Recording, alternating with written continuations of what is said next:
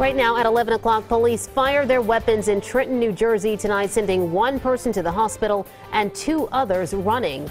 Good evening, everyone. I'm Natasha Brown. Thank you so much for joining us. Police say 2 officers fired after the suspect reached for a gun in his waistband and turned to face police. Eyewitness News reporter Alicia Nieves is in Trenton tonight with what we know so far about this incident. Alicia.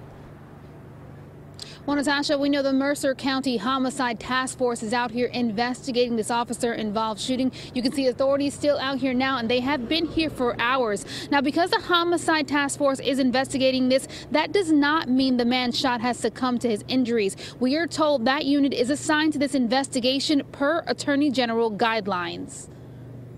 Authorities in New Jersey investigating an officer-involved shooting after around 5:15 this evening. Trenton Street Crimes Unit stopped a group of men along Pennington Avenue near Calhoun Street. Authorities say while conducting their investigation with these men, it was discovered that one of them was armed with a handgun in his waistband.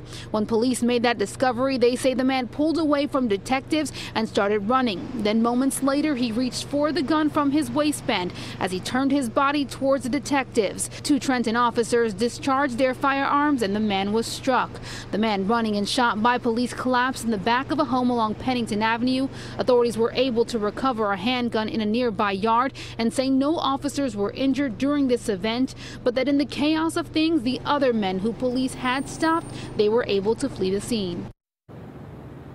And we're told the man shot by police here was transported to Capitol Health Regional Medical Center, where he is currently being treated for his injuries. Authorities are not releasing that man's name nor his condition at the time. For now, reporting live in Trenton, Alicia Nieves, CBS 3 Eyewitness News.